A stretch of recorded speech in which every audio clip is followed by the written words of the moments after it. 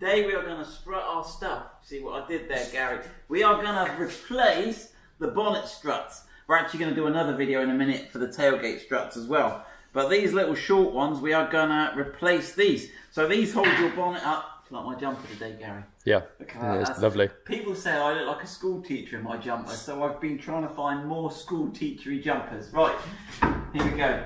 So we got two of these. Gary's good at these, so I'll get Gary to do these. So obviously you've got the struts here. Notice that you've got the body section at the top and the piston section at the bottom. And they're on these little ball joints. We've got these little spring-loaded joints here, and they go into a little ball. And there's a little spring here.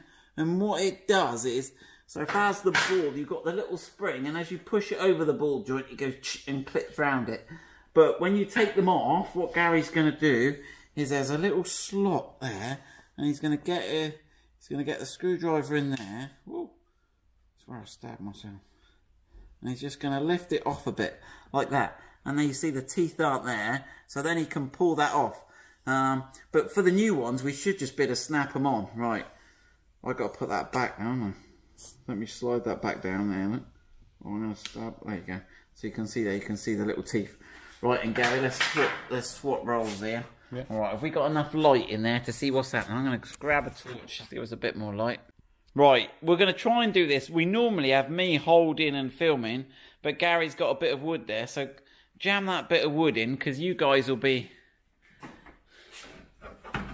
If you've got kids, get the kids to hold it up for you, or you'll be dropping it on your head, because as soon as you take these off... Right, and let's dive in here, Gary. So let's have a look what we've got going on. Hold on, I've got to find out where the camera is. There we go, right. I'm not good with this technology, Gary. Try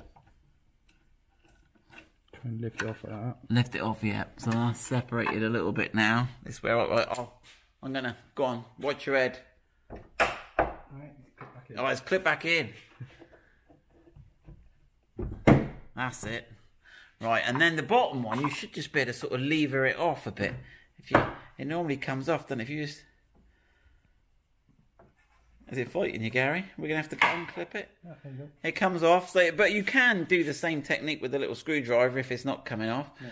Right, now let's have a read, Gary. How many newtons is... So the new one is, it's got... Let me see if I can get the camera to focus on it. Oh, it's getting there. Let me touch the screen. Yeah.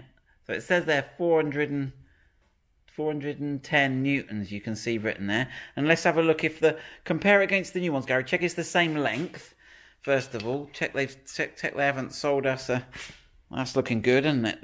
And the ends look the same, don't they? Yeah. And what's the pressure on the old one, Gary? Is that the same, 410? Yeah. Right, good.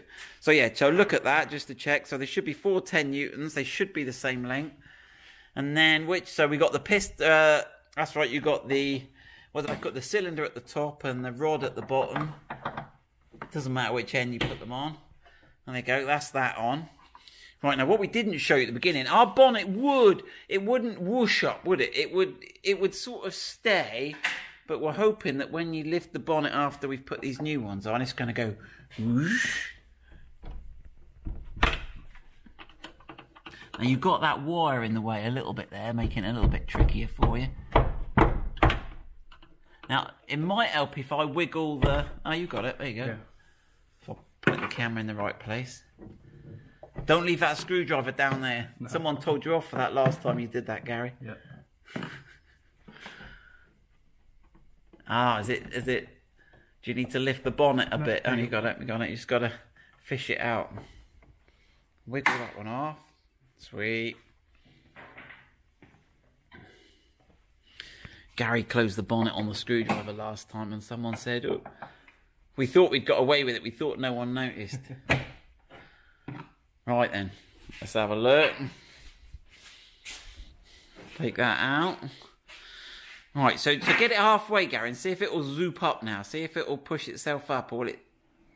It didn't do that before, did it? It would sort of stay, but not whoosh. So there we go.